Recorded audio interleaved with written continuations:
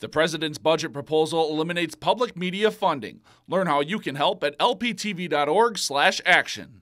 Well, there's a recall tonight for the drug that treats those who suffer from severe allergic reactions. EpiPens across the world are being recalled due to errors in the delivery system of how the medicine was being administered. The recall originally affected regions outside of the United States, but the errors were recently discovered here as well.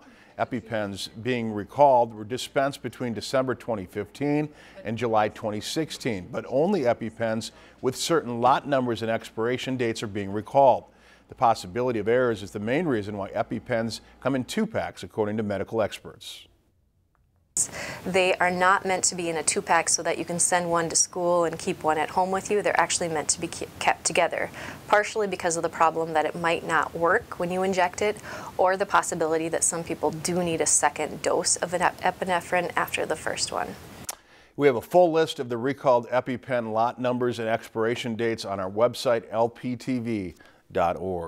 If you've enjoyed this segment of Lakeland News, please consider making a tax-deductible contribution to Lakeland Public Television.